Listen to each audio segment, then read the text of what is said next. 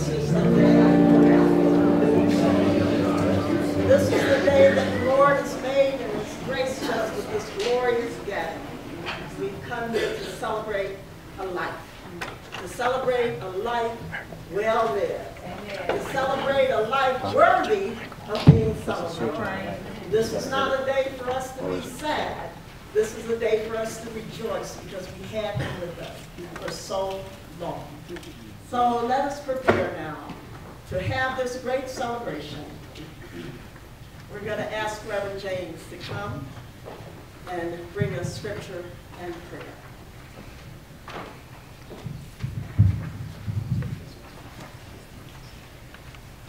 Scripture reading will come from the Old Testament book of Ecclesiastes, 3rd chapter. I'll be reading from verse 1 through 8.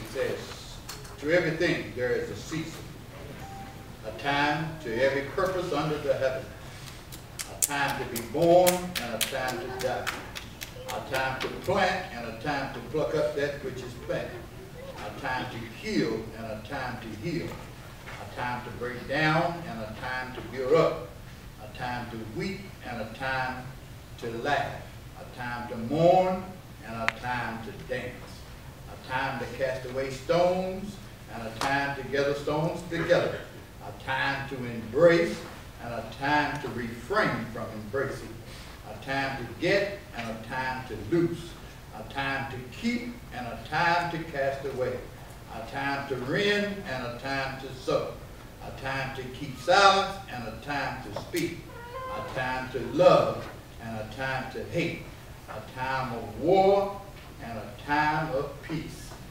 May the Lord add a blessing to the reading of his already blessed word. Yes. It may be sanctified in our hearts, that it be strength for us during times like these. Let us bow our heads in the word of prayer. Most gracious and eternal God, our Father, here we come again to say thank you for being our Father, allowing us to be your children. Look beyond our faults and saw our needs and allowed our golden moments to roll on just a little while longer.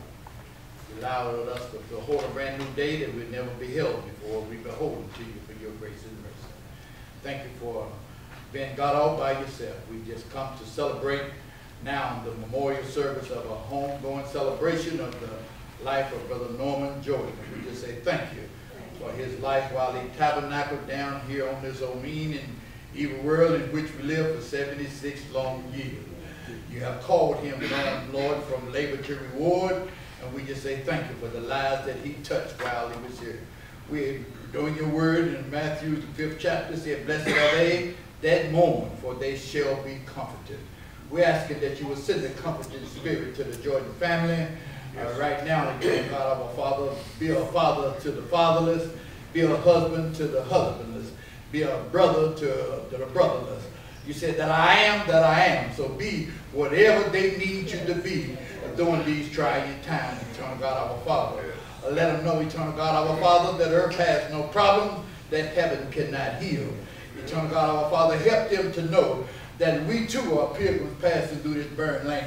One of these days, eternal God, our Father, just like it was yours to call and Brother Jordan's to answer, we too got to answer your call one day. But while the blood is running warm in our veins, let us make up in our minds while we're pilgriming through this barren land, that if we accept Jesus as our Lord and Savior, and when we accept you with yours to call us, eternal God, our Father, we too can be in that land where the wicked will one day cease from troubling, where the weary will be at rest, where every day will be Sunday, the Sabbath will have no end. We don't have to worry about no more heartaches. We don't have to worry about no more crying. We don't have to worry about no more arthritis, no more rheumatism. We don't even have to worry about cancer anymore, eternal God, our Father, because you got a tree for the healing of the nation. But whatever else is over there where our Brother Jordan is, eternal God, our Father, all we got to do is walk to the tree that's in the midst of the nation, God, and whatever else us, it'll be healed. We just say thank you for loving us enough to prepare a place for us that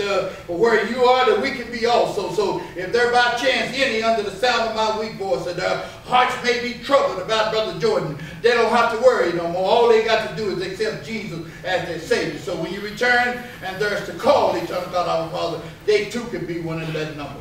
Bless this service. Bless everyone that is on this service to participate on this program. Let all be done for your glory, for your honor, and your praise. And we know that you're too wise to make a mistake. Anything that you do, it is always for our good and your glory. Continue to bless Mount Chapel Missionary Baptist Church, eternal God our Father. For not only the Jordans has lost a member, but we have lost one too.